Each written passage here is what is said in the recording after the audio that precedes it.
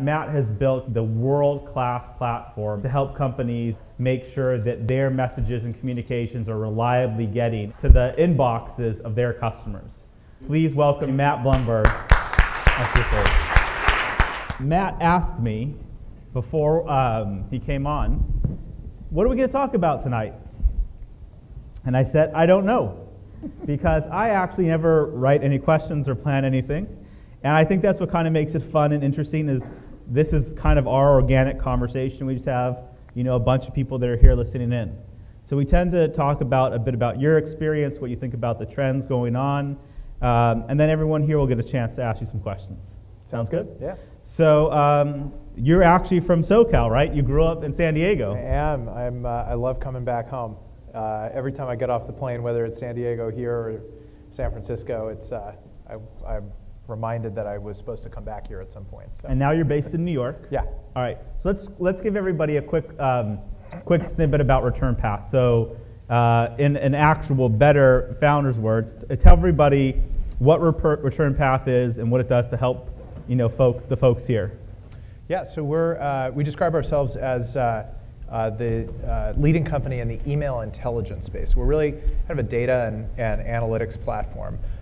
We don't deliver email, which is when people think about email marketing, that's the first thing they think, like, oh, I got to send out 38 million emails.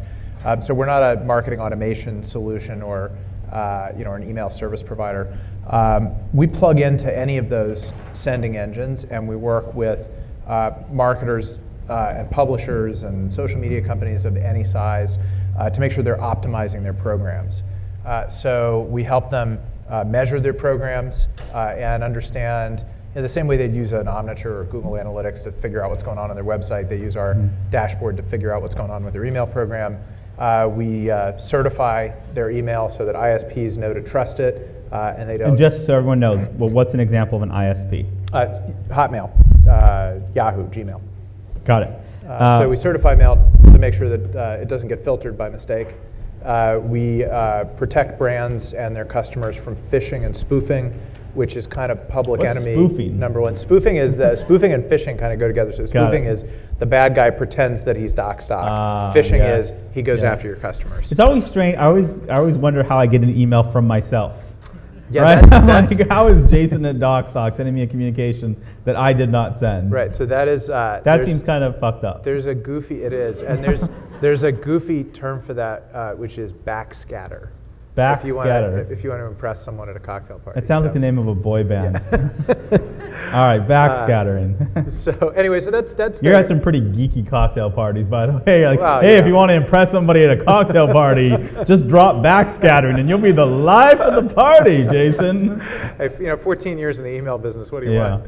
So anyway, so that's a little bit about how we work with brands and companies to sort of optimize email. Email is still far and away number one digital communication channel for so we'll talk about that, right? And Everyone talks about social, but email's the quiet, unappreciated workhorse of the whole thing. So how many folks are in the company today? We're just under 400 now. Wow. Congratulations. Thanks. And how many years have you been doing this for? We started in late '99, so we're just about to have our 14th anniversary. And as I tell people, we started this business last century. And how much money have you raised along the way? Believe it or not, I don't actually have a good, precise answer for that, because at this point in the company's life, we've raised a lot of secondary to replace some of the earlier investors. So, but it's in the neighborhood of 50 million. Got it. Over a long period of time, and lots of iterations of the business. So let me just give you a sense of everybody here. How many folks are currently running or plan to start running their own company in the next 6 months? And how many people are currently actively trying to fundraise? So you get a sense of the startup audience that's here tonight, what everybody's doing. What was the impetus for you to be part of this team to help start this company? How did that all come about? So it's literally so long ago now. It's not even the business we're in anymore. But we've always done stuff around email, and the original idea we had was if you wind the clock back to '99, email was still pretty early days in terms of its adoption and the amount of services that were available around it. I had been in the mid-90s, I had worked at a company called Moviefone, which people in LA probably know, 777 Film back in the old days. Hello. Yeah, exactly. Welcome to Moviefone. So I ran the internet business for Moviefone starting in '95. And one of the was things... that your first foray in, I mean, probably anybody's at that time? Yeah, we launched one of the first 100 major commercial websites. What were you doing before that? Before that, I actually worked in VC for a couple of years, and before that, I was a strategy consultant. And how did you get into venture capital? I know some people here would say, hey, I would love to be a venture capitalist before you made a boatload of money and served up 10 trillion emails a month. It's a hard business to get into because it's small, and there are not a lot of junior people in it, and but there are a few, and I happened to sort of fall into one of the few openings there was for an associate. Was that back east or here on the West Coast? Yeah, that was the East Coast. Got it. So I did 4.5, 5 years at Moviefone before we got acquired by AOL. Ran the internet business there, and one of the things that we did is we built one of the first commercial email applications, which was this thing called Movie Mail, which still sort of exists, although AOL has kind of tortured it 9 ways from Sunday, so it's unrecognizable. But we built this thing in probably '96, and it was before there was really any commercial technology around email. So if you wanted to send out emails, you just used a Qmail or Postfix or something and set up a box and just sent your own emails out. And one of the things that we recognized when we did that, that we had a really good asset. We turned on the service. We got up to 1 million subscribers really quickly, and we knew that there were some things that were kind of creaky about email. So every time we sent out a message, we got a whole bunch of bounces from ISPs, and we didn't really know what to do with them. Mm-hmm. So we started the company around the premise that... Who started the company with you? So it was more or less just me. I mean, I had a couple people that were early on with it. Talk about that for a sec. So how old are you right now? At that point, how old are you? At that point, I'm 28, 29. And so what kind of gave you the confidence to jump out and to do your own thing kind of at that point in your career? So I had been fortunate enough to essentially run an internet startup inside of another company. Mm-hmm. So Moviefone was actually started in the 80s. It was just the telephone service. They hired me to build an internet business. So I had kind of done the startup GM thing, but without having to raise money and actually run a company. Mm-hmm. So I had reasonably good training for it. At least I thought I had reasonably good training for it until I actually started doing it. And then where did you get the capital? Like when you very first started the company, did you self-finance that? Did you raise money right off the bat?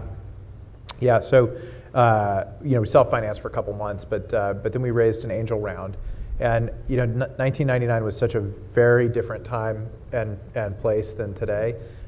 So first of all, it was more expensive to start a company, and second, there were it was just a different mentality around the internet, and people were throwing money at us. So we went out to do an angel round, and we said, well, let's try to raise $500,000, and we ended up raising $2.5 million from friends and family, and friends and families, friends and family, and we probably could have raised $5 million. And so this is, remember, late '99, early 2000. This was before any of the badness happened with the internet economy the first time around, and it was nuts.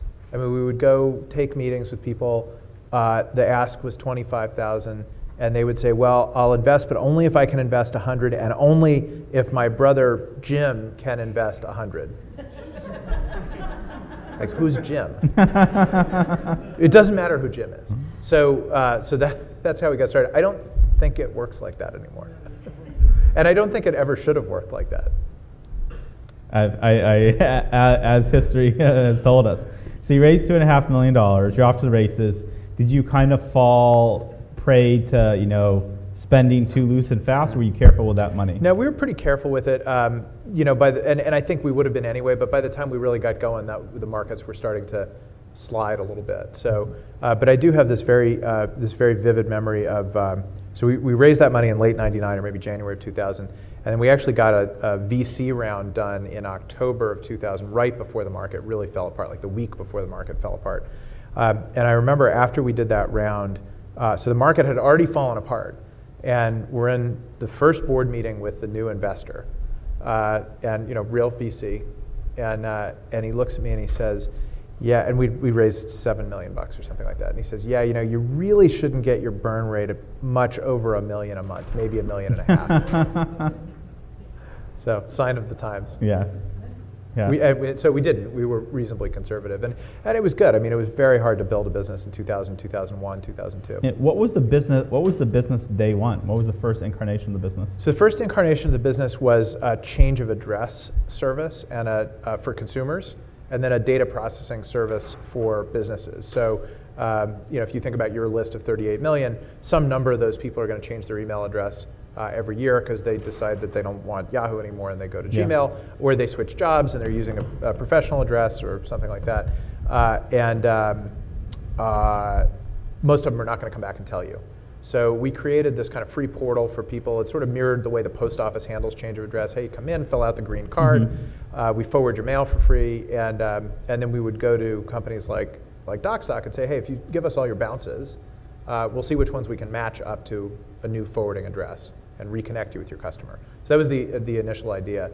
That business never got big. I mean, it got to 2 or 3 million in revenue, and it led us to our current business. So we've kind of always been in and around email. When did the company, so over the 14-year history, when did it really start to kind of take off? What year did it really start to hit? So twice that happened. So we started with this one product. It did okay. It didn't do great. We added a whole bunch of other products, and then the business took off. So we went from 2 million in revenue to 30 million in revenue between 2001 and 2007. And then in 2008, we actually realized that we were doing too many things. So we had a whole bunch of products, and a few of them were working, but they were starting to move in different directions, and it was way too much for us to manage out of still a relatively small company. So we did what I think of now, looking in the rearview mirror, as a pretty extraordinary thing. We actually got rid of a whole bunch of the business.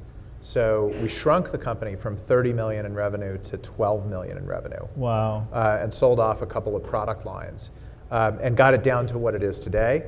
And then so from that $12 million base in 2008, we've grown really quickly since then to about 70 million today. Did you go from 30 million to 12 million by selling the assets or just stopping the business? Most of them selling. So the investors weren't, I mean, how did the investors take the strategy to say, hey, all this revenue we have, it's not going to be here tomorrow, but we'll have cash in the bank for the assets? Yeah, and it actually wasn't a tremendous amount of cash in the bank. In fact, selling is probably a little generous of a term. We got them off of our hands, and actually most of it we spun out into a separate company and gave to our shareholders, but we had to finance it. But was that revenue that wasn't profitable? Was that why it was easy to make that decision? Yeah, it was just different.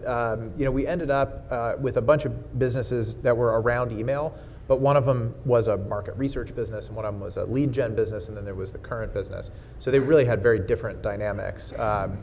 So we sold them, but we didn't end up with a bunch of cash on the balance sheet. But it was a pretty relatively straightforward decision for us to make as a management team and a board, because we had one business that was clearly not only doing very well, but starved for resources and starved for focus. Got it.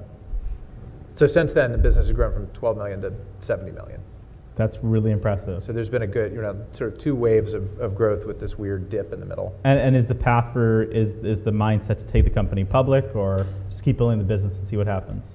Yes and yes. We're heads down and we're very focused on the task at hand and building the business, and we've got some interesting things in the works for it. You can't wake up one morning and decide that you'd like to be public and go public the next day. So we're working on lining ourselves up to do that if we want to do that, but we don't have a hard date by which we feel like we need to do that. And it's so. It sometimes feels like people staying a year or two at a business is their limit. You're in this 14 years now where do you get your energy? Where do you get your passion? Where do you get your excitement to keep growing and reinventing this business? So part of the answer lies in your question. We keep reinventing it.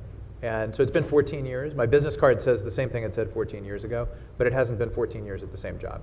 The business has changed, and the business has grown. And so every couple of years, it actually feels like I'm doing something else. But really, I think our passion as a company is around two things. One is being super innovative to solve some critical problems in the way kind of the infrastructure of email works, because it is such a powerful communication channel.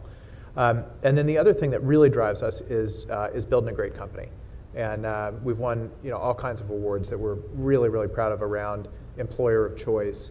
And we not only think that that's good for business, right, because you get the best people and you retain them, but it just makes life a lot better. So we're equally passionate about building the business and building the company. Yeah. All right, so I'm kind of curious about this book. So you're running this company. It's got 400 people in it and does $70 million in revenue. Why the heck did I write a book? When do you find time to write a book, and why did you take time to write this book? What was the point? I'm guessing you're not becoming a multi-millionaire off of this. At least odds-wise, right? No. So if we convince everybody here to buy 100 copies, that's not bad for you, right? At the moment, we're still working down the advance. So, okay. Which went to a writer, editor guy to help me with it. So no, I'm not. This is the nonprofit arm of the Blumberg family. And I'm sure your wife loved that. Yeah. I'm sure she was super ecstatic about you spending all those hours. Yeah, exactly. So here's how it came about. It was a little accidental. So I've been blogging for almost 10 years now. And I write a blog about being an entrepreneur. Occasionally, I sneak something in about the email business or something. Let me divert there for a little bit. So again, show of hands, how many folks are running their own companies here? Right? Why? And I've done this for a couple of years. I've done this since we started DocStock. But what's the value to chronicling and talking about and blogging about your entrepreneurial experience? Like literally, what has it done for you, and how do you justify that cost versus putting that same time in your business? So it is time spent in the business, and I'd say two things. One is I actually think blogging is inherently somewhat selfish or narcissistic, might be a little too strong, but let's say it's inherently selfish. So I get a lot out of it.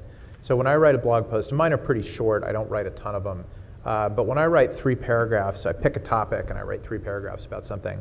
I force myself to crystallize my thinking about that subject, and I come away from it smarter. Even though it was my input to it, the output makes me smarter. And how often historically have you been blogging? About once a week. Okay. So I'm not writing 5 posts a day. So it's about once a week. But over that period of time, and that's a serious commitment. You're talking about hundreds and hundreds of posts. Yeah, it's I think it's like 800 posts now, so 1.5 times a week, I guess. And where do you kind of get the inspiration for the posts that you want to talk about? Usually it's just stuff that's happening at work that it probably took me a year or two to get into a good rhythm about it. But once you have that lens, you sort of see everything through that lens. But there's another really valuable thing that I get out of blogging besides sort of my own thought process, which is it's a good way of communicating to the company. It's probably a good way of communicating to the outside world as well, but it is a good way of communicating to the company. And one of my sort of director level person in the organization told me once that he thought that reading my blog was like getting a peek inside my head, which is a little weird. But it's probably better a peek inside your head than your bedroom window, though. Probably, yeah. So anyway, that's so the book. The idea that I had. Well, real quick, we'll get to the book. Okay. What's 1 or 2 your famous or most popular blog posts? So what's your blog, by the way? The blog is called Only Once, and the URL is onlyoneblog.com. Got it. And that came from that name came from a blog post that one of my board members and investors, Fred Wilson, put up in 2003 or 2004, and he wrote this blog post that said, "You're only a first-time CEO once." And so when I started a blog, which was a couple months later, I called it Only Once after that, and I said, "Oh, I'm a first-time CEO now." Only once for 14 years. Only once for 14 years, right? So most famous blog post. Yeah, one of your favorite or most famous? I'll tell you two that I put up in the last few weeks that have gotten a huge amount of pass around and chatter. So one of them was called How to Quit Your Job. And another one was about Lean In. And they've both gotten, both internally at Return Path and externally, a significant amount of So what was your point of view on how to quit your job? Doesn't seem like it seems like if you're going to communicate something to your employees, that may not be the top. Actually, so it's the opposite. How to call your boss named Matt a douchebag. That seems pretty self-explanatory. Just replace Matt with Jason. So actually, that post was I reprinted an email that I sent to the company with that same subject line. So it wasn't actually I was using the blog to communicate that. I had communicated it to the company, and I put it up on the web not because it was general advice to people for how to quit their jobs, because every company's culture is different, and what works in one place doesn't necessarily work in another. But a lot of people internally encouraged me to put it up. They said, this is really interesting. It's one of the unique things about Return Path. Did somebody quit or had people quit in really bad ways? Yes, and at the same time, someone quit in a really, really good way. So what is the way to quit your? All right, what's the way not to quit your job to start, and what's the way to quit your job?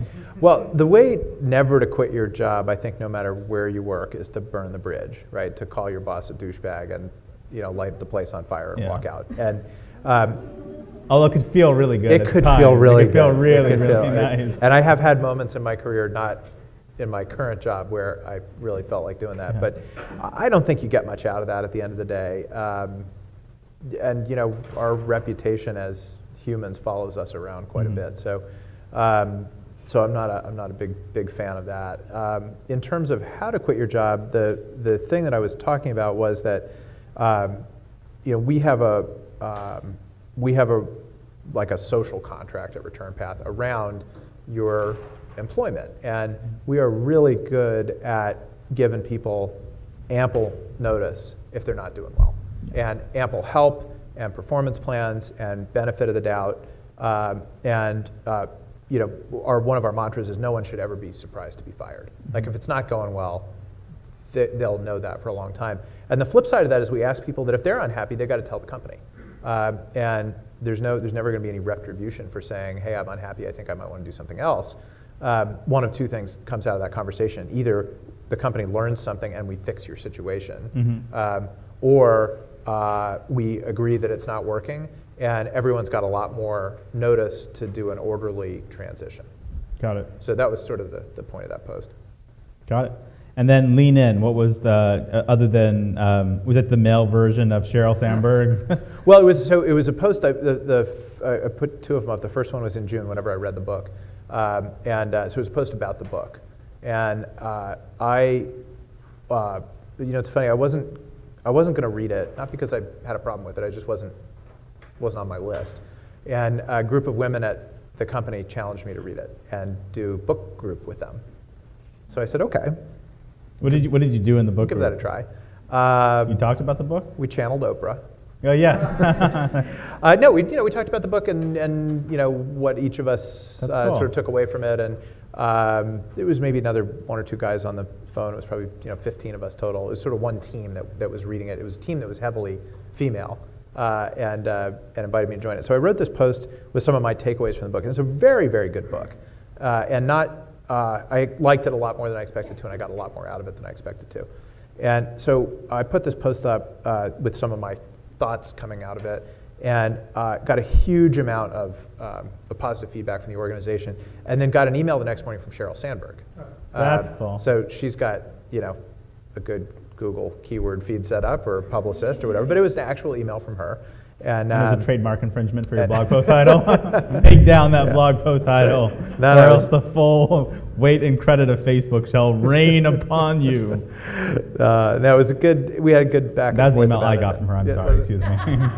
No, we had a good back and forth. And look, the whole point of her book was that the issues that women face in the workplace aren't going to get better unless people actually start talking about them, and talking about them rationally, as opposed to just bringing their baggage and dumping it in the middle of the floor.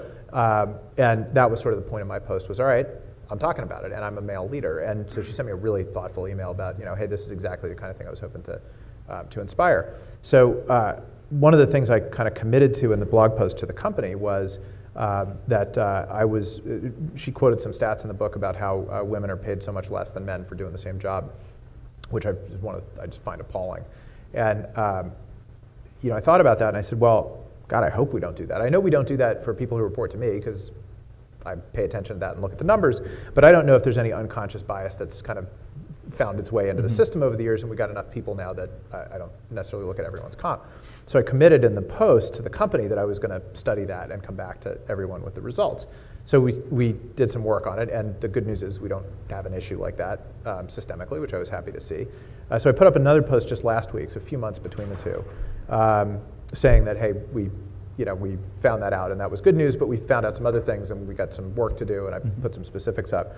And then I sent it around to the company, and I said, I want to create a little bit of a task force called the Women in the Workplace group, and would love to make sure, look, I think we do stuff better than most companies, but that doesn't mean we can't do them better, and I'd love to have a couple volunteers to do a roundtable with me over the course of a few months and think about this. So I sent that to the company figuring, hey, we're pretty busy, we got a lot of things going on, and maybe I'll get 10 or 15 volunteers. And I got 85. Wow. Within 2 hours. So now I got to figure out how to have a roundtable with 85 people. But so power of blogging, right? That's mobilized a huge segment of my employee population. Okay. So talk a little bit about the book. What's the kind of main takeaway for someone from when they read the book? So the point of the book, which I think I write in the introduction, is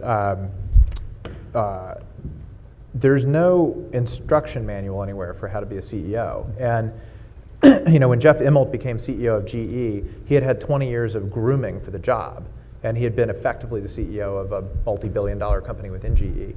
But most people who start companies today don't have anything close to that level of training and grooming. And that is true if you're 19 in a dorm room, but it's also true if you're 28 or 29 like I was. Like, I'd had a little bit of training, but nothing close to what I needed. And so this is the book that I wish someone had given me on my first day at work. All right, so you're the CEO coach for the folks in here that are starting companies. What are the couple top critical pieces of advice that kind of ubiquitously go across everyone? So I think no matter what kind of business you have, you need to be great at telling stories. And why?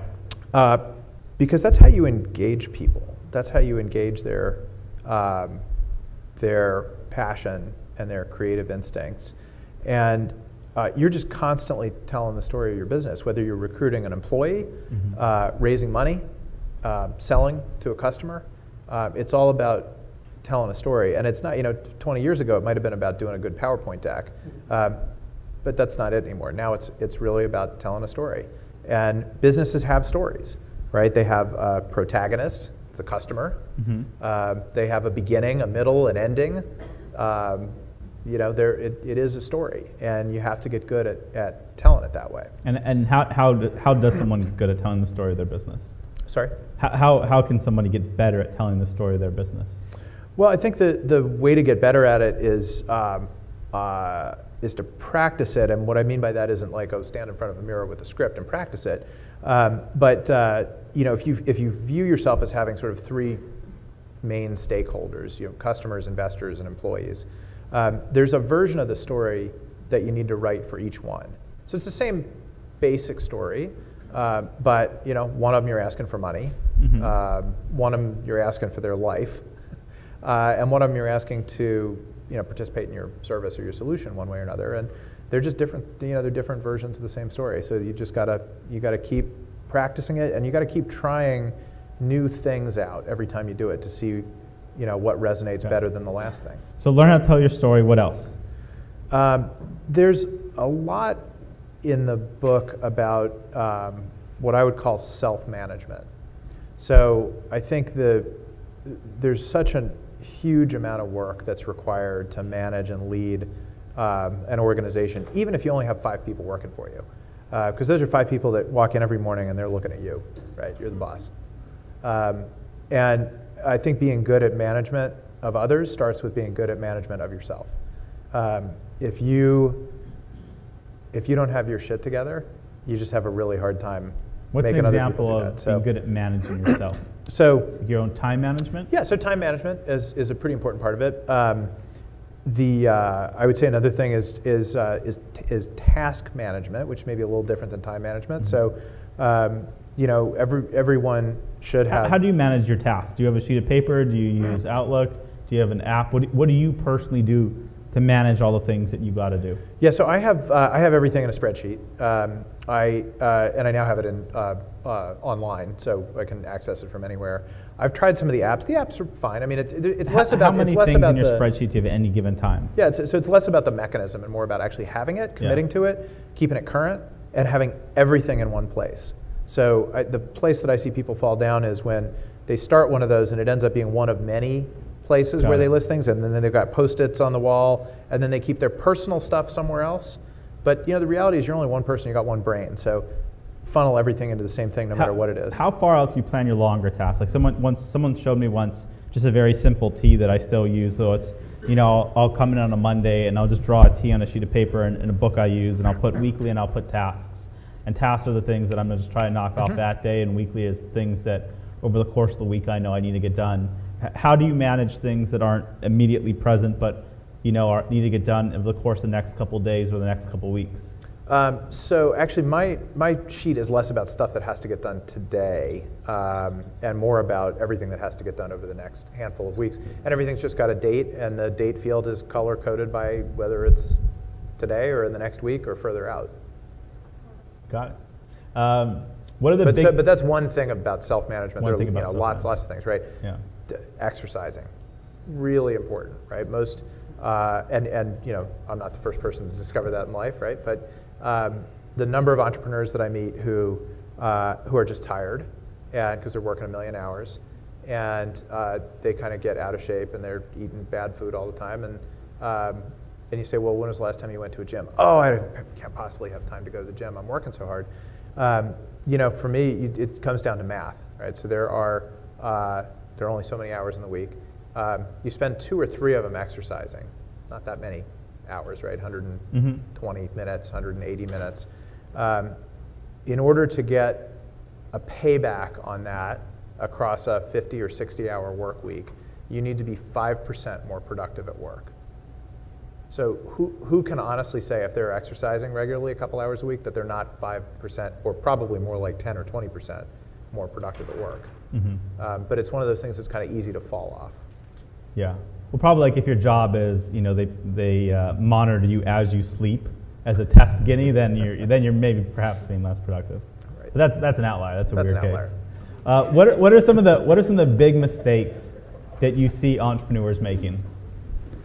What are the mistakes that the folks in this room are making that they may not even realize they're making?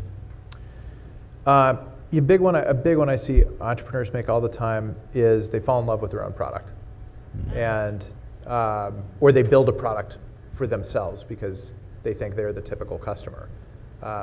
If you're an entrepreneur, you're not the typical customer of almost anything, you really have to listen to the market and listen to customers, and you do have to be stubborn to be an entrepreneur because a lot of people will say no, and you got to persevere through it. But when everyone says no, at some point you got to listen to it. So I think that's one pretty important thing.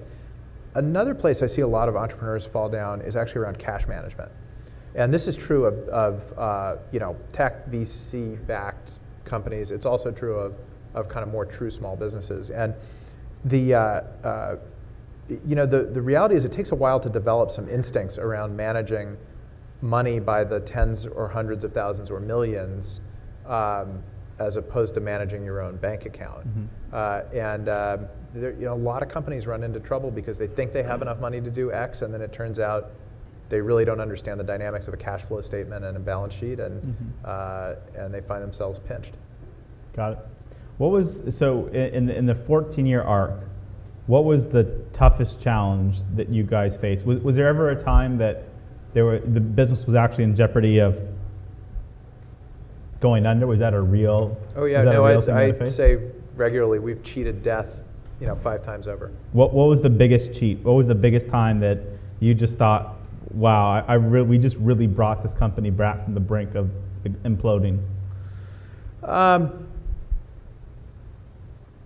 It was probably in the reasonably early days. So, we had to do a couple rounds of layoffs in 2000, 2001, 2002, which were just horrible. And we started the business close enough to the internet bust that we never even really got the business up and running until after that. And we really struggled for the first couple of years because all the companies that were in .com 1.0 were gone. And that was going to be our customer base. And we, I think we just came in every day feeling like, yeah, this may not work for a long time. How would you describe, before we get to that, was there any other, was that the biggest challenge you faced in the business, or what would you describe as the single biggest challenge in 14 years running this company that you've ever faced professionally?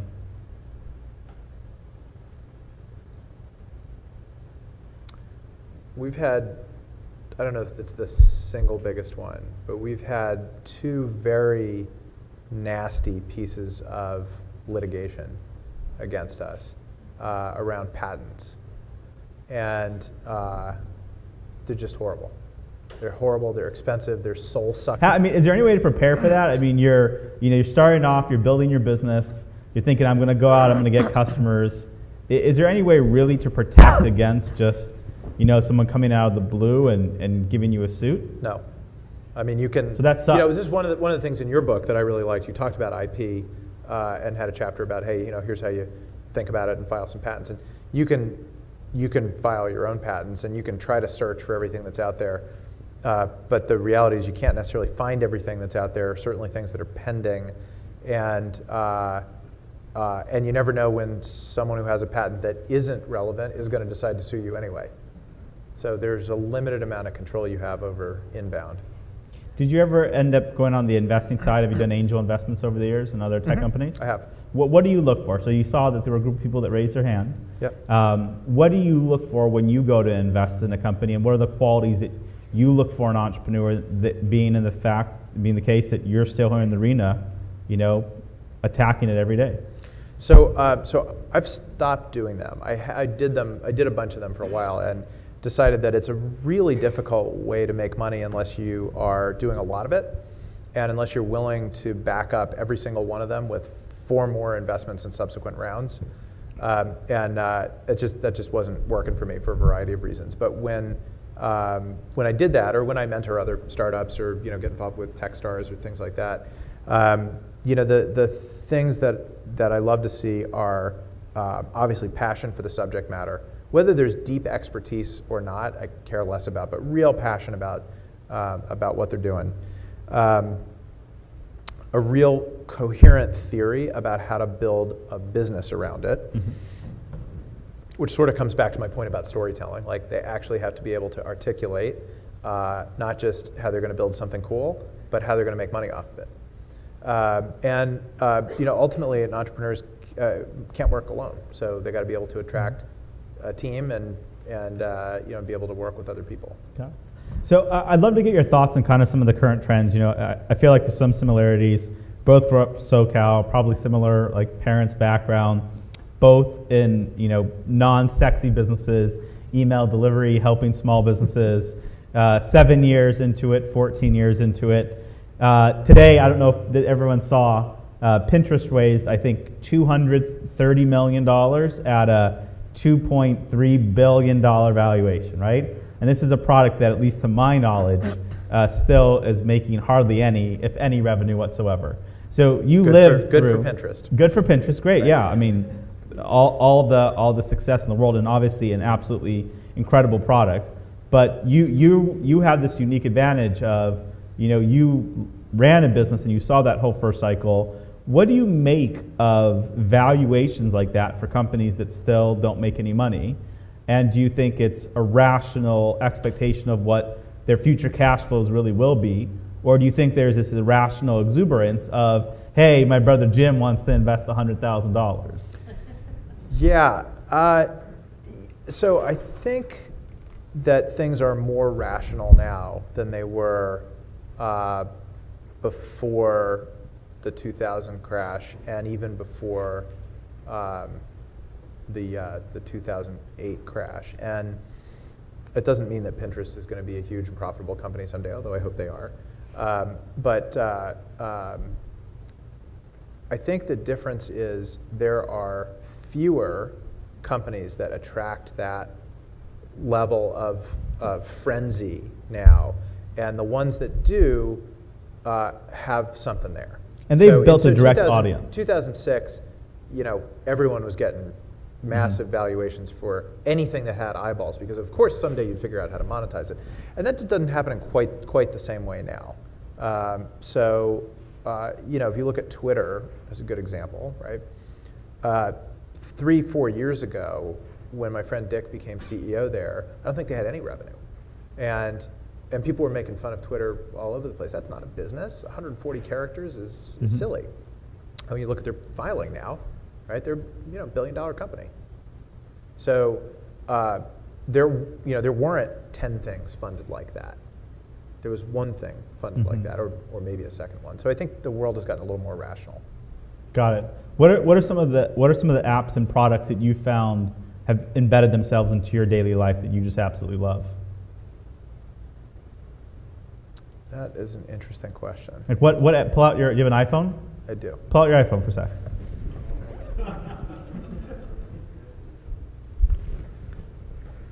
And if Tinder's on there, I won't tell anybody. Don't worry about it. What are some of the apps that you've got? I mean, what are you using? Like, what's part of your daily life? Well, number one, of course, is email. Well, come on. I mean, obviously, yes. I'm saying that's a given. The master of email delivery uses email. There we go. I didn't doubt that. So here we go. Starbucks, love the e-payment, and automatically refills the credit card, and every 10th one's free. That's but cool. only if you're using this, right? Okay. 1Password, so all my devices store secure passwords on them. American Airlines, critical app. Actually, here's a great app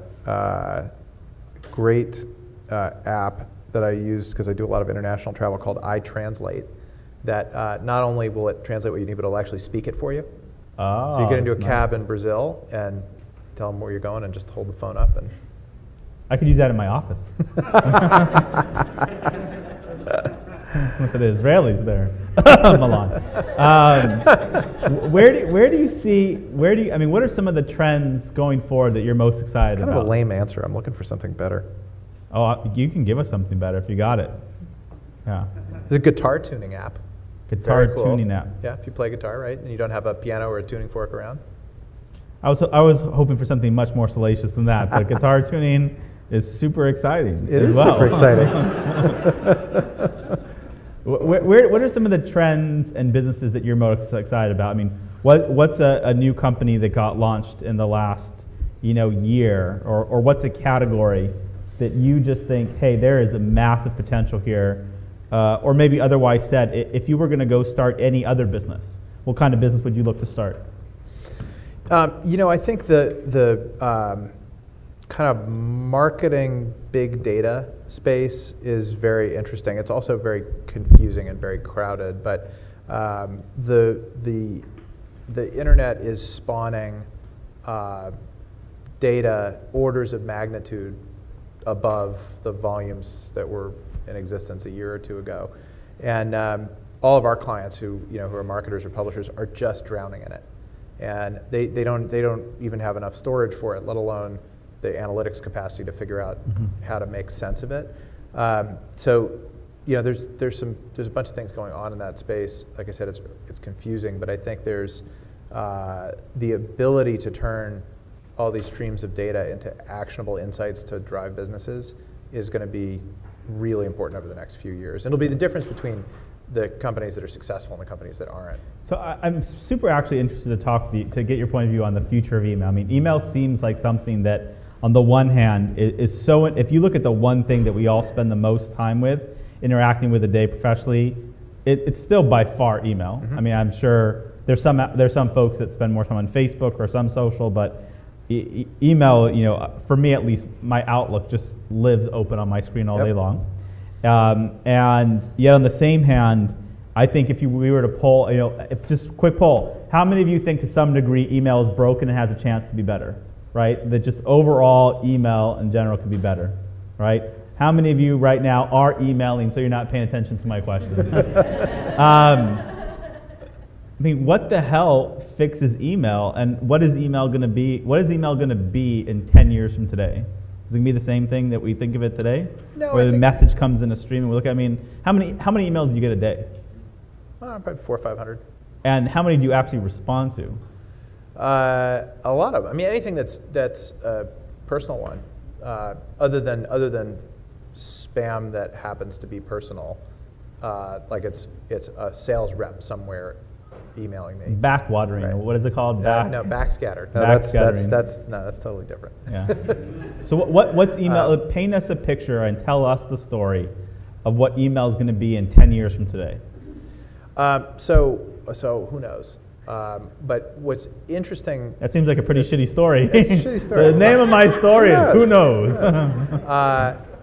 Here's what's really interesting about email right now. So the major providers are increasingly opening up their environments for third-party application developers to build applications on them. So if you go into the Gmail App Store, there are an awful lot of things that you can plug into your Gmail account to allow it to do different things. So the reason that I can't tell you what the future of email is going to be like in 10 years is that it's probably going to be different for you and for me and for everyone else Got here, it. So you think based on how they want to customize the experience. What do you make of this whole? Gmail just completely cock-blocked a whole industry of businesses that are trying to send messages into people's Gmail. They broke things into folders and they said, here are the people we think you want to talk to, here are the business messages you may want to get, and here's all this other shit that we're just going to tell you don't want, that by the way isn't spam. That must have made your business go up, right? Because people must be thinking, hey, how do I get in there? Do you think that's a net benefit for everybody, and is that more the way it's going to go, where it's going to get even harder and harder to get into somebody's inbox that they look at? The data that we have from Gmail tabs would suggest that it's actually not having a huge impact if you look at open rates, read rates, conversion rates on things. So there's some mailers where their numbers are going down, but there are other ones where their numbers are actually going up. And one of the good things that you get by foldering everything into a few buckets, which Gmail does, is it just actually makes for a better user experience than just the linear stream of stuff that's coming in. So our theory about that is that this promotions tab, that people actually do go into it once in a while. And when they go into it with the intent. time and the intent to actually see what's in there. That's interesting. So I don't think it's an inherently bad thing. I think, most humans would say they're scared of change, and that looks scary, and I get that. But I don't think it's inherently scary. One of the things that I think it is going to do, though, is it's going to start to force behavior change on the part of people who send a lot of email. So, if someone goes into that folder with intent to pay attention for a few minutes, and they haven't been in there for 2 weeks, yes. Not so good if you have 27 emails in there that all say the same thing. Yes. And we, again, coming back to the big data theme, we have the data, right? You know whether people are looking at your messages or not looking at your messages with some level of imprecision, but you shouldn't be continuing to send stuff to Gmail users if they're not opening the last 10 things they got. You're very one of your largest clients. Let's give people a frame of reference. How many emails a day is your largest client sending? So Facebook is a client. I'm guessing they're the largest emailer on the planet. I don't know how many emails they send a day. Someone at Return Path does, but let's just assume they have 1 billion users. And how many emails do you get a day from them?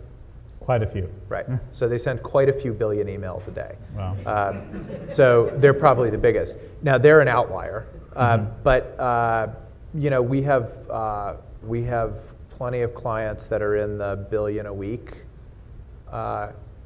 category at the high end. So I'd love to baseline for some of the folks here. I'm sure a lot of people here are starting their own e-commerce business or a business where in some way they're trying to get subscribers or customers and to re-engage those. What is a kind of standard baseline for an open rate for a follow-up commercial offer? If someone's come to my site and I follow up with a piece of content, if I follow up with a sales offer, what's a range? What are the range of open rates? So open rate, not to get too geeky, open rate's a little bit of a flawed metric. There are a lot of things that can trigger an open that aren't really an open, and there are plenty of things that don't trigger an open that are opened. But if you just say, okay, well, it's the metric that's out there. So what are the things that trigger open rates that don't actually make somebody open up an email? Flipping through the preview pane. Some spam filters actually will fire the pixel if they're actually reading the email. So there are a couple things that trigger it falsely, and then anytime images are blocked and you read it, the pixel doesn't fire. So that's interesting. Yeah. So and if you're reading text or you're reading it offline, or there's lots of things that make it a kind of a screwy metric. But if you're looking at it over time, at least the trends in it are probably decent to look at. And we track something for our clients called read rate, which is actually a much more accurate metric around it. But setting all that aside, if you have a 20 or 30% read rate or open rate, you're doing great. But all these things kind of depend who you are and what you're sending and then what kind of engagement your customers have. 20 to 30% open or read rate. Once somebody opens your email, what's a really healthy kind of click rate on that email? So totally depends what kind of company you are. I mean, if you're an e-commerce company and you're sending offers and you're expecting people to click through and buy, and you're at 0.5% that click or 1% that click, you're in pretty good shape. But that's a percent to click of all emails sent. Of all emails sent, yeah. But just a baseline, that's helpful, because I think sometimes people think, oh, I'm going to get this email list of 10,000 people, I'm going to send out this product, and I'm going to get hundreds of orders. Right. Where it'd probably be more reasonable to expect on a good case scenario, if you sent 10,000 emails, if you got 100 orders from it, that would be a really good response. Yeah, I think that's right. Great. And going back into the book, what are the other kind of big key pieces of advice that you have for CEOs? And when you hand over this manual, if you were to say, hey, I want you to, and someone said, I only got 30 minutes to read the book, what pages do you dog eat ear for them, and what sections do you ask them to read? You're asking me to tell you which one of my children I like the best. Yeah. Yeah. And we're actually going to have you read that section right now in front of everybody, preferably in an accent. So one of my favorite chapters is around culture, building culture, and one of my favorite chapters is around creating a learning organization. How would you describe the culture of Return Path? I would describe our culture as very transparent, as very helpful, and as very thankful. That's cool, thankful. I like that. So you said the chapter on culture specifically was one of your favorite. What are the points you make about culture that are the most meaningful and important to share with everybody here? Probably the biggest one is that you have to be intentional about it. So if you don't steer it, especially in the early days, like the early days is when you're imprinting the DNA on the organization, and if you don't do that, it'll happen anyway, and you might not be happy with what it is. So you've got to be really intentional and thoughtful about the kind of place that you want to create and the kind of place you want to work. All right, got it. All right, let's go to questions in the audience. Who's got a question? We got one over here. Let's grab the mic. When we come by, please stand up, say the name of your company. If it's a stupid question, I absolutely reserve the right to ridicule you, but it's okay, just ask it again. Hi, my name is Phil Hopkins. I'm working with Gadeen, and I really enjoyed your talk so far. I wanted to know, what has Return Path and the data that you collect taught you about the relative importance of things like lead generation? In other words, you are amassing all this data. You're learning that that there are various reasons for failure, for success, and what do you think that people are not doing in terms of marketing and lead generation and other things that on the front end of a campaign that they could be doing better?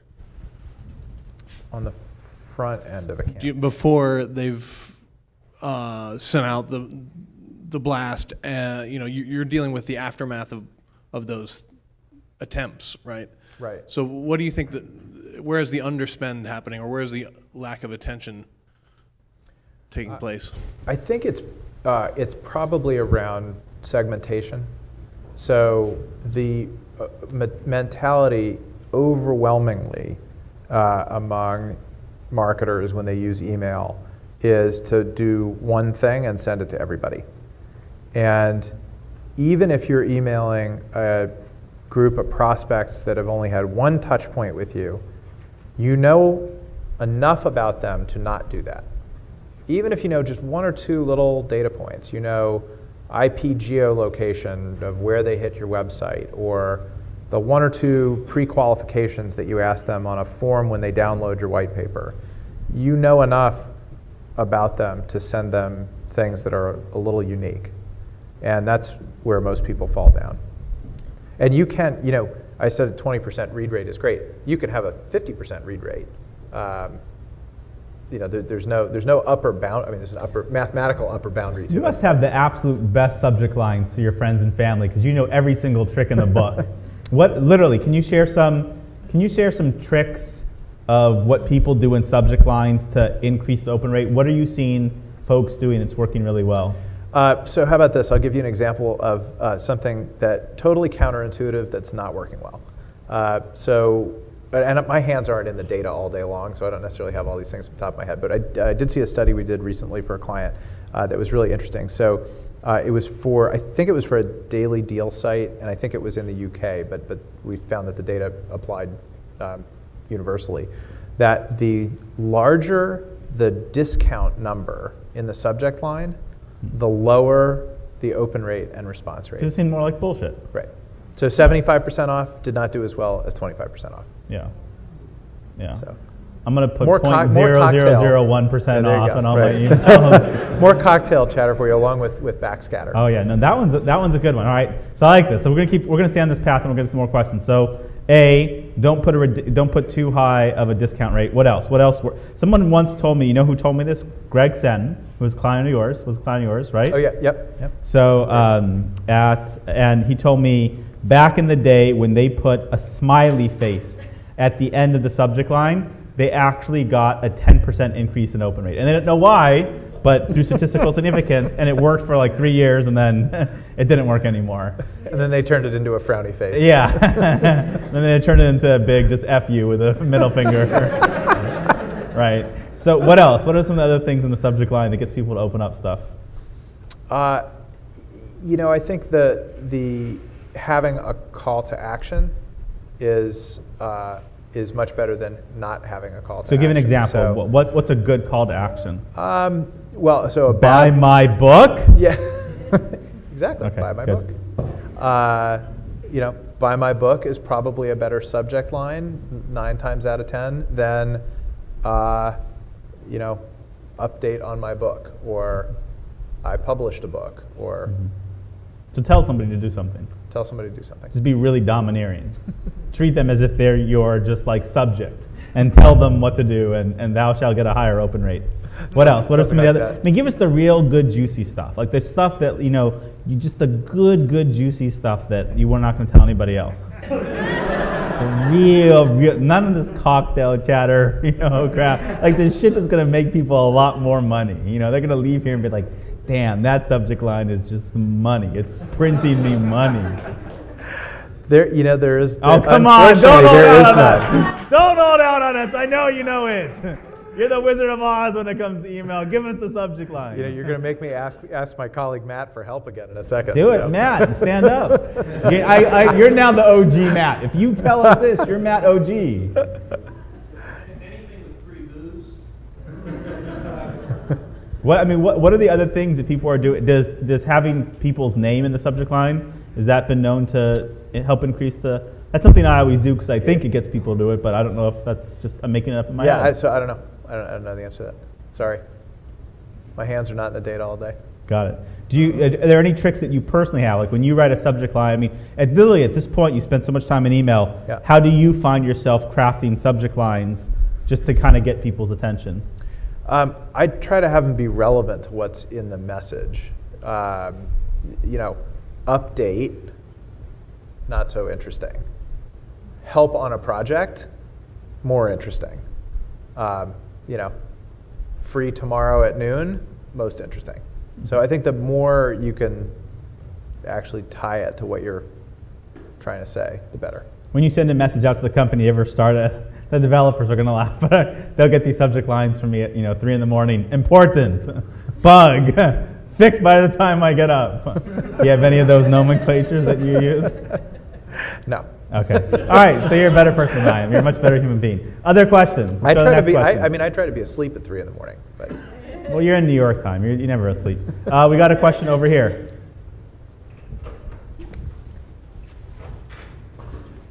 And who's got a question after this? We'll get the next mic going.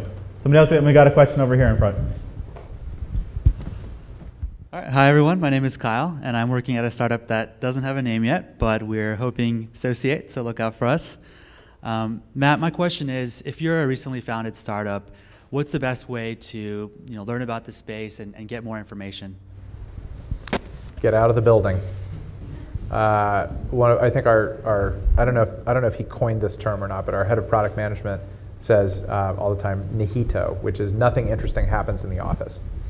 So get out of the building.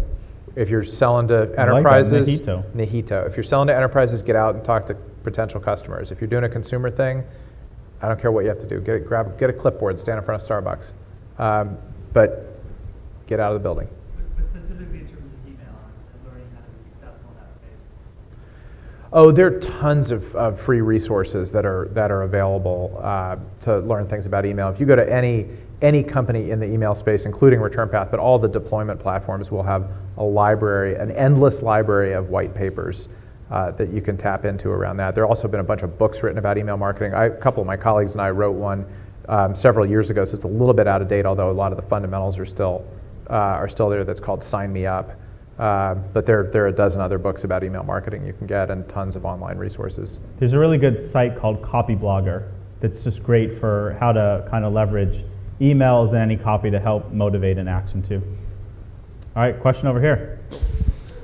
Thanks. I'm Chris. I'm actually from the other Silicon Valley up north, so flew down for this. But I had a question about... Were you and I on the same plane? Yeah, probably, maybe. I don't know. I'm in the north part, though, not Sunnyvale. But so in terms of, my question is relating to two things. Number one was kind of tying into what Jason was asking about, where the future is. And I know you said you don't really know yet, but when it comes to privacy, right, and these changes that Google's making and tying all the data that's happening, because we're getting a lot of data through our emails. And then, so kind of if you could talk to where privacy's going and then how working with maybe a company like you can help with that privacy. And then number two, it was more or less thinking about size of email. So, you've seen a lot of emails that are ridiculous amounts of things, and I instantly go delete, versus 2 sentences, 3 sentences. Okay, I'll read what you have to say. Yeah, I'll take them in reverse order. So less is definitely more when it comes to email, and it's basic principles of web design too. You don't want a web page with 82 buttons on it. Much better off having 1 or 2 clear things that the content steers you towards. And unless you own buttons.com, and then maybe more buttons is better. More is better. So I think generally, look, email is quick. It's light. People are checking it on phones all the time. Like, there's just only so much you can do with it and expect people to pay attention to. So less is more is a real kind of key design principle there.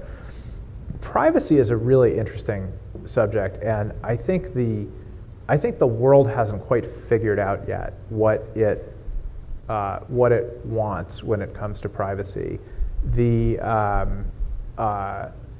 It is generally true that younger people, and the younger you get, the less you care about it. So the more desensitized you are to it, the more you just assume that it's all public record.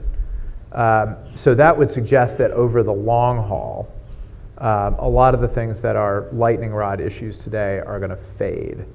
And look, even the even the whole NSA thing, the Verizon phone records thing, that wasn't news for very long. I don't know that there's going to be lasting damage from that. Now, at the same time, legislators and regulators are all over this topic.